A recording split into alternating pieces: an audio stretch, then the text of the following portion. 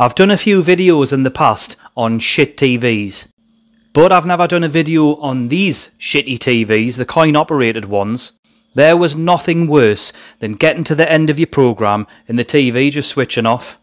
And if your mum didn't have a spare 50p in her purse, you had to go and knock on the next door neighbour to borrow one just to finish watching your programme. Crap. It was just the done thing back in the day. Loads of people rented the TVs, it was popular, but it was still shit. For decades they done these. And I know companies can still rent your TVs and stuff now, but they're not coin operated. What a nightmare.